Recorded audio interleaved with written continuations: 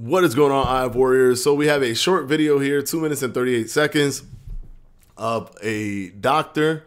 I guess he's going to say his name. Oh, here we go. Dr. Kevin Gundro.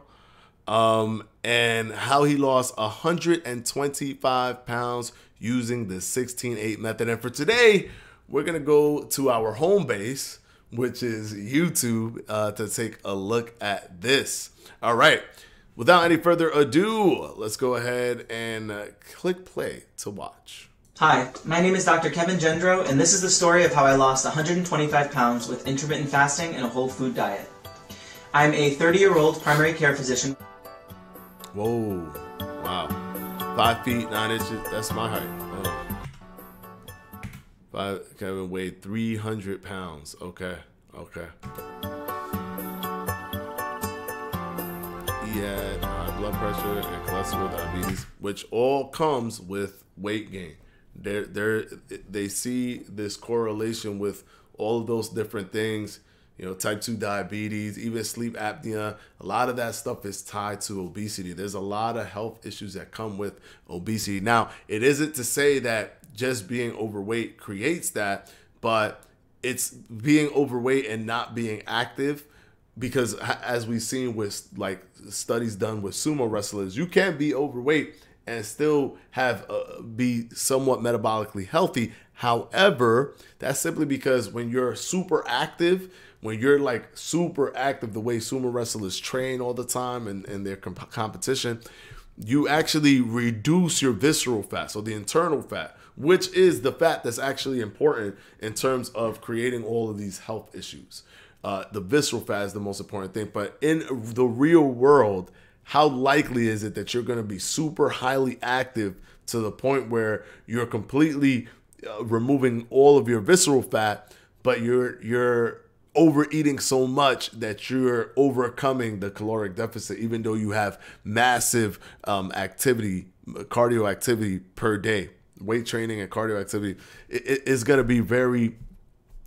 that's almost like a paradox of a lifestyle. You have to overeat aggressively and then still have the motivation to be doing aggressive cardio. I can't see that, I can't see that world existing for most people.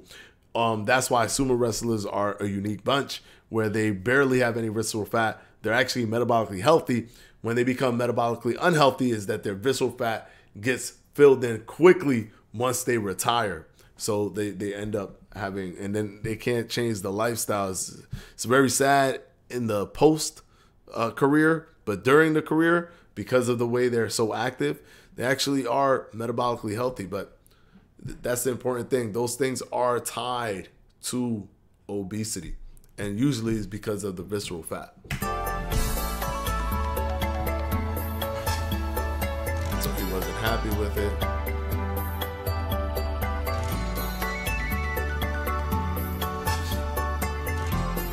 Decided to make some changes. So there were 3 major components to how I lost all the weight. The first was finding the right motivation. If you can't come up with a good enough reason to make a major life change like this, it'll be impossible for you to commit. The second and third piece... I agree with that. Sometimes you have to have a North Star so that you can say, okay, I'm going to do this and I'm not going to stop, because that's my North Star. For some people, it could be a vanity reason, like, oh, you know, the summer's coming up and yeah, I gotta look good for the beach, or I'm going to this event. Use those things as a fuel to get that ball rolling, and then get that snowball effect, and just, you know, go all the way with it, and then be, you know, be tough and find a thing that could keep you, that could sustain that weight loss. Pieces of the puzzle were intermittent fasting and a whole food diet with no processed carbohydrates. It was when my sister was diagnosed with an aggressive, rare form of cancer that I decided to change my life. So he doesn't eat processed carbs like bread. Once I made the black and white decision to stop being unhealthy, everything else just fell into place. I first started losing weight by calorie counting with MyFitnessPal. It's an app for iPhone and Android that basically allows you to calculate how many calories you can consume per day in order to lose 1 or 2 pounds per week. And keep in mind, he's a doctor. This is why I tell people. People think that doctors automatically just know about nutrition. They don't. Like, listen to how he's talking about how he's using MyFitnessPal. How to him, it helped him understand like how much calories he needs to eat. They really don't know, guys. Like doctors, like medical doctors, their entire curriculum is medicine. Like that's what they're good at, giving you something after you have it. They're not really good at telling you how to not get the thing in terms of your diet and nutrition. They'll just be like, oh, eat healthy or whatever. They'll say the things that are already in the ether. So you have to be careful when you see a doctor on YouTube saying something. Just because he's a doctor means that he's gonna know, when in reality that's not necessarily the case. It doesn't mean that it isn't the case, but it also doesn't mean that it is the case.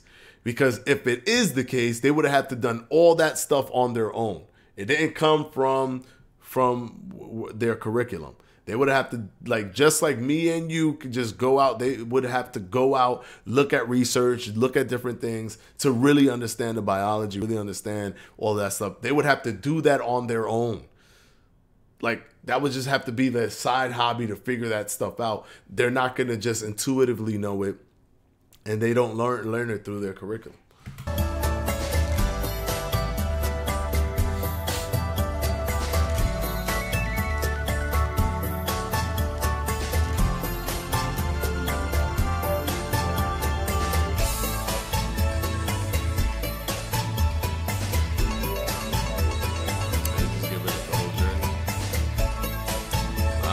So he ate healthy, hit a wall, hit a stall, and didn't give up. At that stall point, he implements the intermittent fasting, and it looks like it helped push him through. 16-8. Good. You want to build muscle. You want to build muscle. That's important.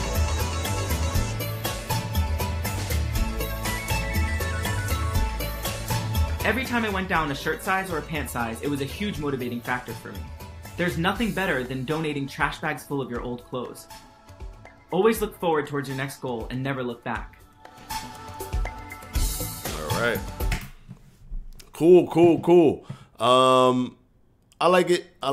I like what a lot of the stuff that comes from this video, understanding that doctors are people just like me and you.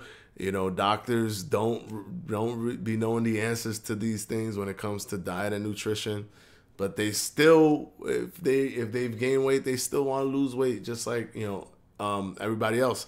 So it's cool. He hit a stall, used 16-8. It worked for him. Total, he had lost 125 pounds. I don't know where he is now. I hope everything is good with him. It's been 4 years since, but let me know what you guys think down in the comment section below. Hit that like button, hit that subscribe button, and we will see you tomorrow. Peace out, guys.